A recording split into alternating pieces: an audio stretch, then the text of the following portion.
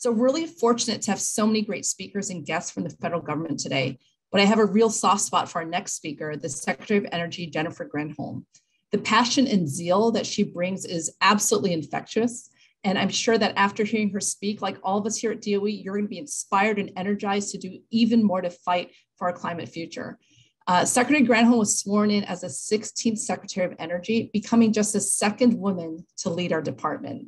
And under her leadership, we are helping the US achieve President Biden's goal of net zero carbon emissions by 2050 by advancing cutting edge clean energy technologies, creating millions of good paying union clean energy jobs, and building an equitable clean energy future. Or to sum it up succinctly in her words, deploy, deploy, deploy. So it is such a great honor to have DOE's own very fearless leader join us in this incredibly important Innovation X-Lab series focused on the Arctic. Secretary Granholm, the virtual floor is yours. Okay, thank you so much, Vanessa. Hello, everybody. What a treat to be on with you. I mean, I know that today you've been talking about why Alaska and the Arctic are living laboratories of clean energy innovation, and how hopefully the Biden administration's ready to help kick this work into higher gear through a whole of government approach.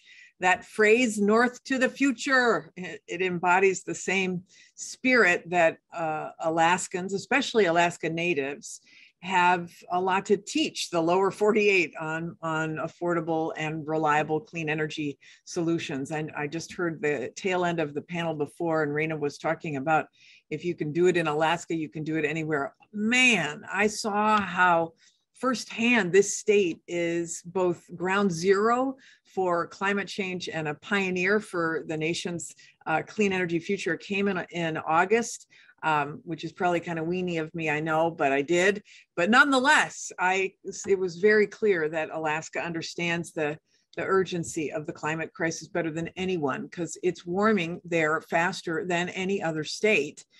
In Fairbanks, I saw the trees toppling over. I saw roads buckling from the thawing permafrost. I learned how wildfires are getting worse every year in Alaska, that local industries like salmon fisheries and logging are experiencing these unprecedented challenges. And of course, all those changes are disrupting livelihoods, and they're really hurting people, hurting pocketbooks.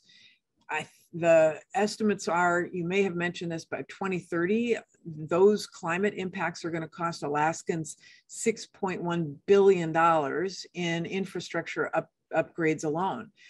But in the far north, challenge has always come with opportunity, and the harsh Arctic climate, as Raina was saying, has really done this amazing thing of sparking innovation by necessity for thousands of years. And these recent changes are making it even more important to find new and affordable and reliable sources of energy for all Alaskans, and really important for the lower 48 to learn from what Alaska is doing.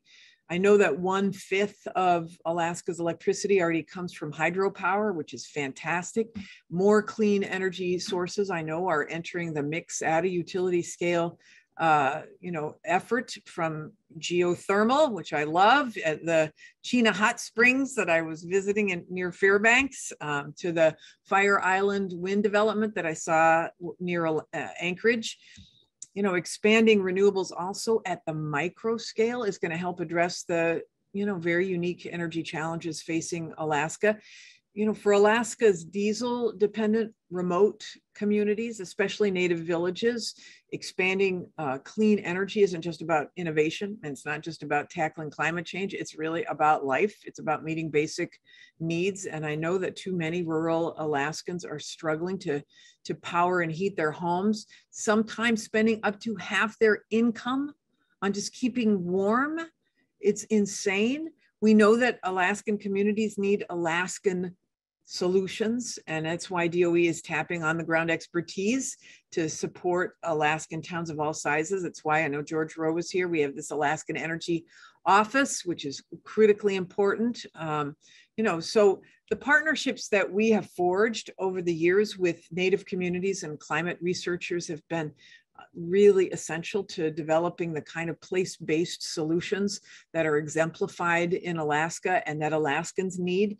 If you look at, for example, Igiugig, I don't know if you've been talking about that today, but it's I love this example as one of 250 remote communities that was relying on a diesel-powered microgrid, and that's sitting on a river that's part of the world's largest red salmon run, and DOE worked with the community and the company to develop and deploy 2 river current energy devices that function in the icy cold of winter and don't disrupt the salmon run. And they'll allow Igiyagig to hit their diesel off goal 4 years ahead of schedule. I actually visited that company when I went to Maine because they want to learn from what they've done in Alaska and bring it as a solution for river currents and hydrokinetic power to other places, as well as a sort of small solution for remote communities that are outside of Alaska. Super exciting. I saw another great example of what Alaska is doing in Fairbanks at the Cold Climate Housing Research Center, where I met Robbie Strunk. He is making homes more affordable and more climate resilient in his native Quinnahock, which is a Yupik village in Southwest Alaska. He gave us some great salmon from the village as well. So to Vanessa's point, if we want to deploy all these solutions at scale, we have to speed commercialization. And that, of course, is where Arctic X comes in.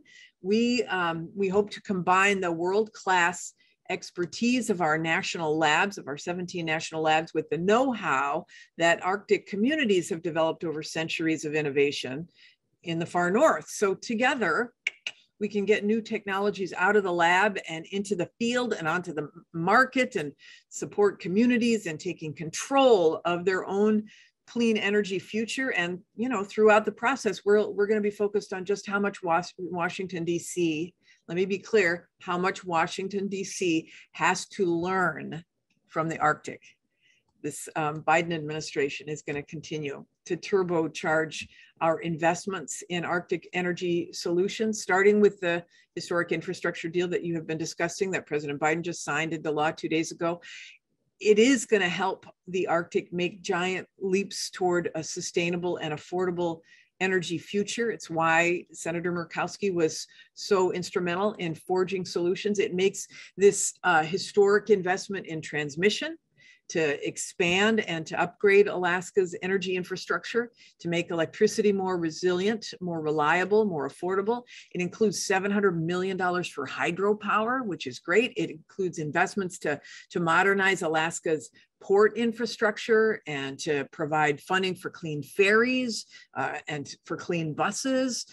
Billions are going to go toward home weatherization efforts, hugely important, helping Alaskans save money while, you know, better preparing them for weather extremes. 216 million is going to go for tribes for climate resilience projects. It's going to fund $21 billion in demonstration projects across the country for emerging energy technologies like the ones you've been describing, like hydrogen and advanced nuclear and carbon capture and energy storage, including that $1 billion for these projects to happen in rural communities that Vanessa was describing. It's also going to invest $7 billion in critical minerals and supply chains for batteries, so we can source and manufacture those batteries and cells right here in America. And, you know, all of that is going to create jobs, and more jobs with wages that you can raise a family on. And, you know, once we add in the remainder of the president's Build Back Better agenda, it's going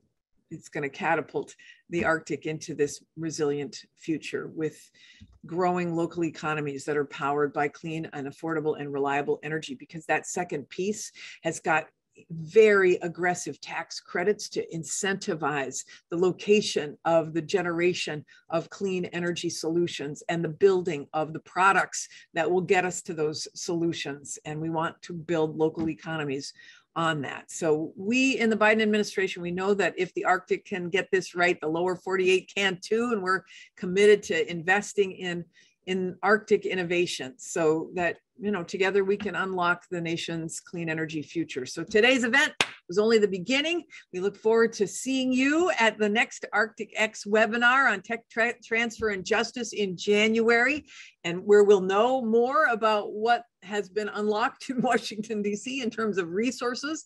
And we hope to see you at our next in-person conference in Alaska in May. So check out our Office of Technology Transitions website if you want more information on that. So Vanessa and everybody, thank you so much for having me. And as the saying goes, north to the future.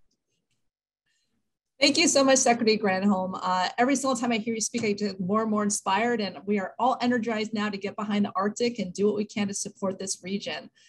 You really help to bring home so many of the questions and important messages we have in the series. As you put it, this is all about life and basic needs. And through your vision, we are prioritizing the Arctic, since it is a perfect testbed for harsh climates and to support place-based innovations that can help drive impact in the icy cold. And I love the example you gave on the salmon run and how that innovation is now bringing solutions to other communities. And so we're really going to roll our sleeves up and get things out of our labs and into the community. And most importantly, we're here to listen to see how we can learn from the Arctic.